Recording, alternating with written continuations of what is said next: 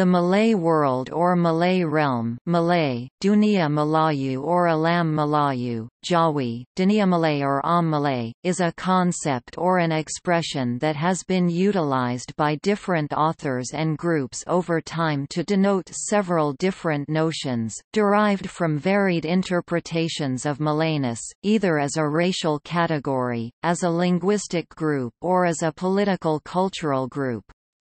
The use of the term Malay in much of the conceptualization is largely based on the prevalent Malay cultural influence, manifested in particular through the spread of Malay language in Southeast Asia as observed by different colonial powers during the Age of Discovery. The concept in its broadest territorial stretch may apply to a region synonymous with Austronesia, homeland to the Austronesian peoples, that extends from Easter Island in the east to Madagascar in the west. Such description has its origin in the introduction of the term Malay race in the late 18th century that has been popularized by the Orientalists to describe the Austronesian peoples. In a narrower sense, the Malay world has been used as a synonym for Malay Språkram, referring to the Malay-speaking countries and territories of Southeast Asia, where different standards of Malay are the national languages or a variety of it is an important minority language. The term in this sense encompasses Brunei, Indonesia, Malaysia, Singapore and southern Thailand, and is sometimes used interchangeably with the concepts of Malay Archipelago and Nusantara. Alternatively, modern scholars correct these extended notions of the Malay world, defining it as a political and cultural area instead.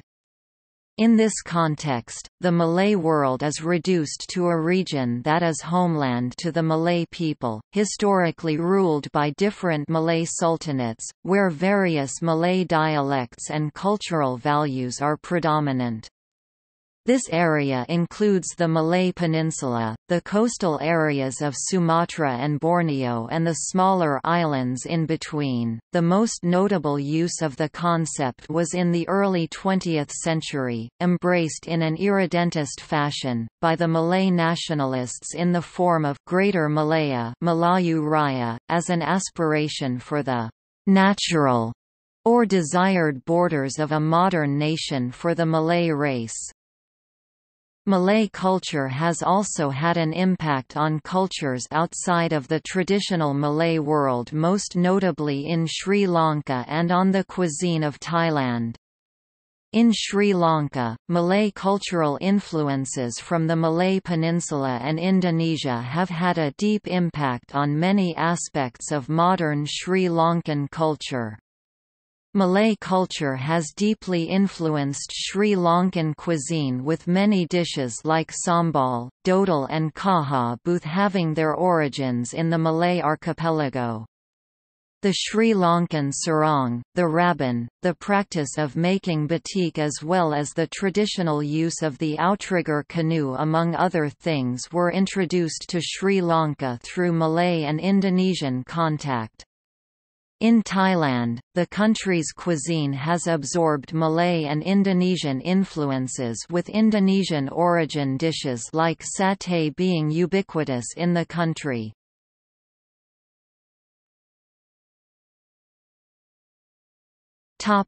Historical origin.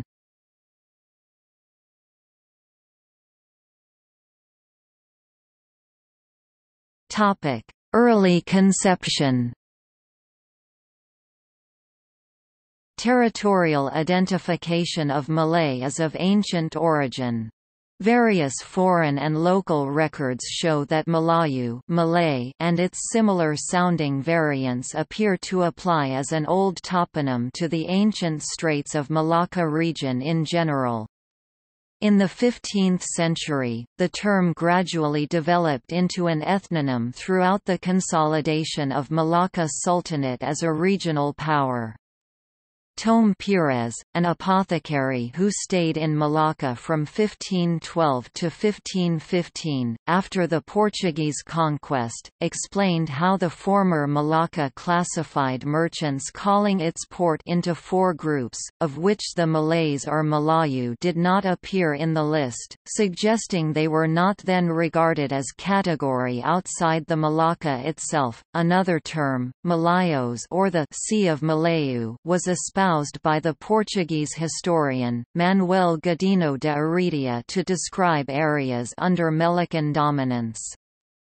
The area covers the Andaman Sea in the north, the entire Straits of Malacca in the center, a part of Sunda Strait in the south and the western South China Sea in the east.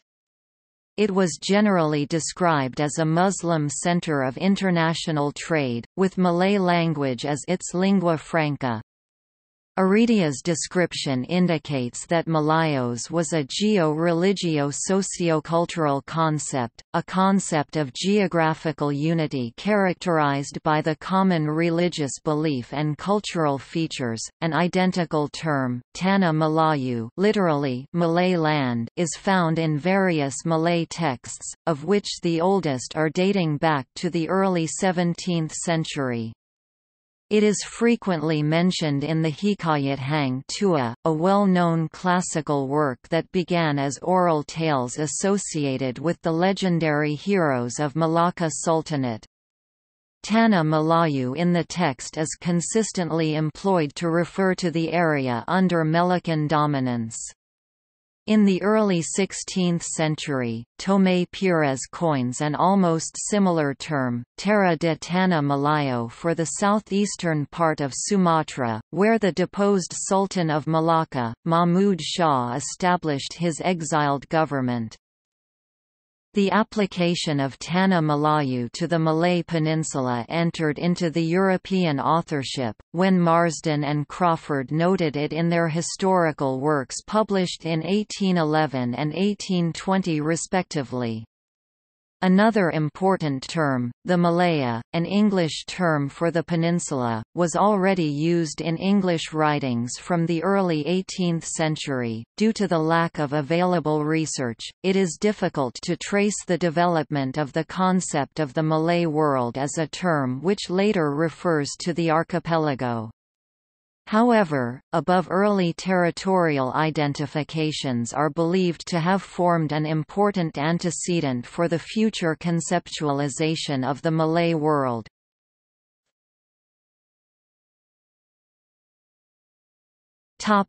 Malay as a racial category. The broader concept of Malay world has its origin from the conceptualization of Malay as a race by the German scientist Johann Friedrich Blumenbach. Blumenbach identified Malay as a subcategory of both the Ethiopiid and Mongoloid races, and expanded the term to include the native inhabitants of the Marianas, the Philippines, the Malukus, Sundus, Indochina, as well as Pacific islands like the Tahitians.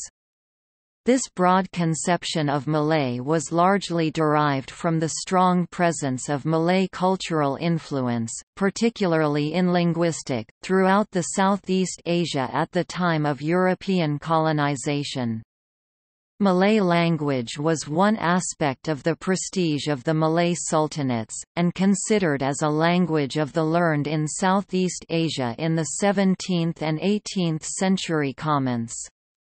An 18th-century European account even suggests that one is not considered a very broadly educated man in the East, if he don't understand Malay. The popularization of Malay as a racial category was in essence a colonial product, the significant role of which played by the Spanish since the 17th century and that of the British since the 18th century in identifying the archipelago as the Malay world.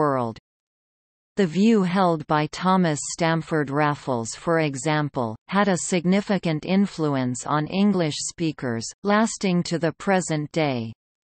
He should probably be regarded as the most important voice in projecting the idea of a Malay race or nation, not limited to the traditional Raja Melayu or even their supporters, but embracing a large if unspecified part of the archipelago.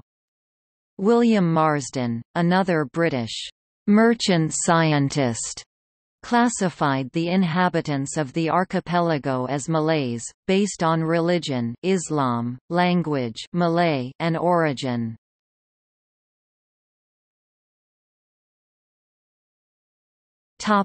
Malay territoriality in 3 tiers.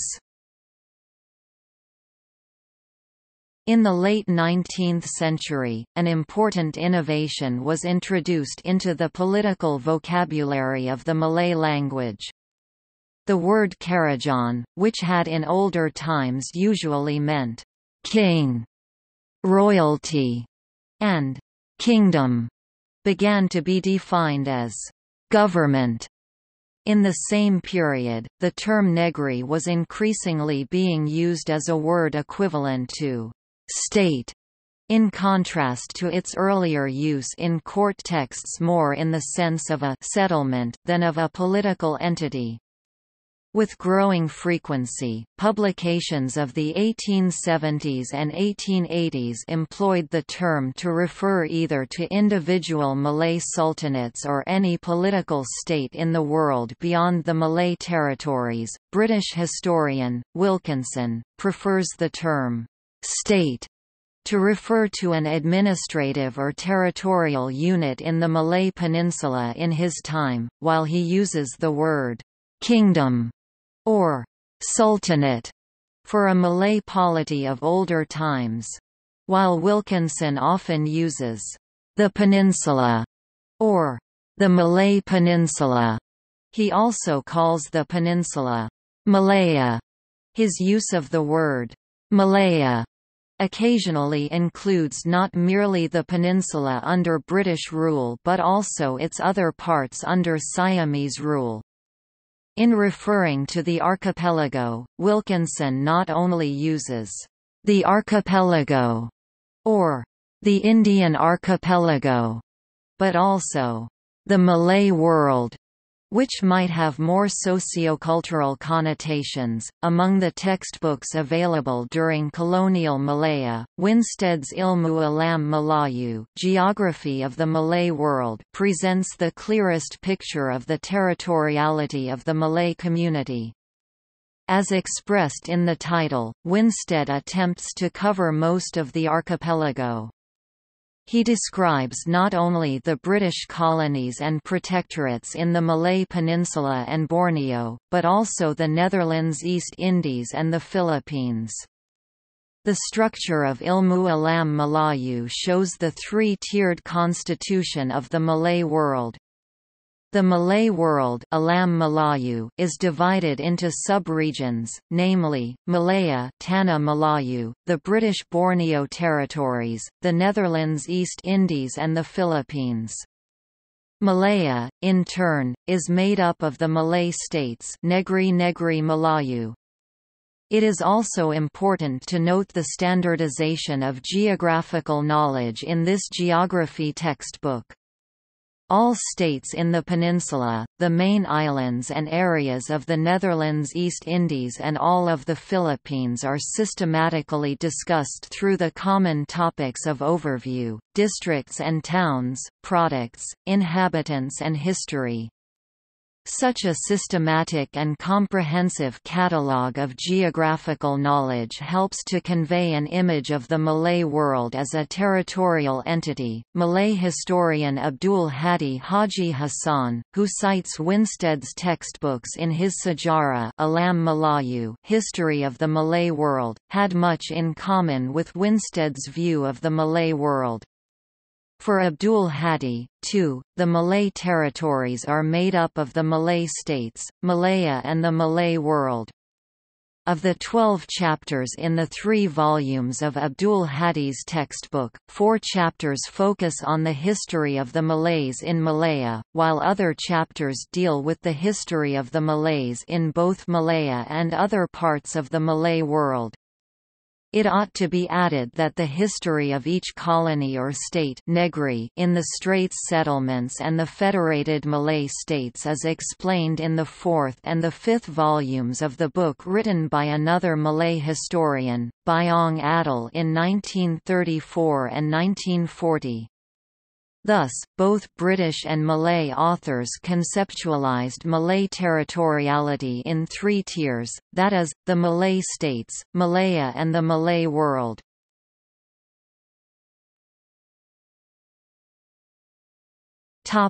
Malay nationalism. The standardization of geographical knowledge and systematic quantification, served to objectify the territoriality of the Malay community. Early authors in Malaya also developed a Malaya-centric view on the subject, proclaiming Malaya or Tanah Melayu as the focal point of the Malay territories. This view reflected the substantialization of the colonial territorial boundary and provided new objectification of space seems to have played an important role in conceiving a potential national territory. It is probable that these three territorial identities, namely, Malay states, Malaya and the Malay world, had much to do with the strands of Malay nationalism. On the one hand, in the late 1930s, Malay aristocrats and their supporters began to organize Malay state associations.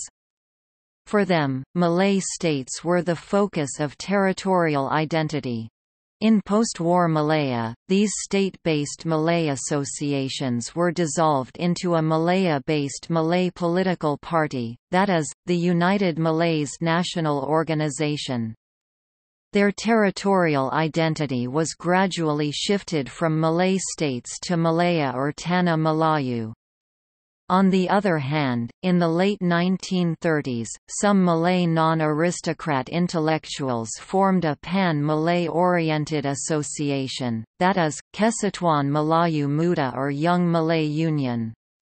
As shown by its president, Ibrahim H. J. Yaqub, the territorial stretch of their imagined homeland covered the Malay world or the Malay archipelago as a whole.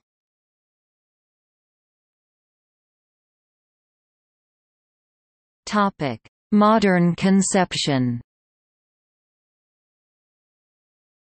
Although the extended notions of Malay world still gained widespread currency, particularly in Malaysia, Singapore and the English-speaking world, such conceptualization is sometimes described in other terms, perceived as more neutral, like Nusantara, Indonesian archipelago, and maritime Southeast Asia. New approaches have also been taken by modern authors to redefine the Malay world, by taking into account the historic political pattern of the region, in addition to the existing racial linguistic spread model. In this context, modern authors in Malay studies like Anthony Milner, Jeffrey Benjamin, and Vivian Wee provide a narrower definition, reducing the concept into a political and cultural area. Benjamin, for example, describes the concept in an historically responsive manner to refer to the areas currently or formerly falling under Kerajaan Melayu, Malay kingdoms, the rule of a Malay king. It does not refer to insular Southeast Asia at large, and certainly not the Austronesian-speaking world as a whole, both of which are usages of Malay world that have crept into scholarly discourse. In this sense, the Malay world refers to various kingdoms and their attendant hinterlands that have existed or still exist along the coasts of Brunei, the east coast of Sumatra and on the Malay Peninsula. This limited conceptualization of Malay world was also espoused by Wee. She added further, that the concept is a spatial configuration that resulted from the serial patterning of political alliances, unified by Sejarah Melayu, that is a particular genealogical tree of kingship. The other, non-Malay areas would be those where the rulers did not claim to belong to this particular genealogical tree. For example, Aceh is located on the northern tip of the Sumatran mainland, yet the rulers evidently did not claim to belong to the Malay genealogical tree. And indeed Aceh is generally not regarded as part of Alam Melayu. On the contrary, both the indigenous and foreign texts indicate that Aceh, similar to Java, was an historical enemy of Alam Melayu. Hence to locate oneself within Alam Melayu is to claim membership in a specific network of political alliances.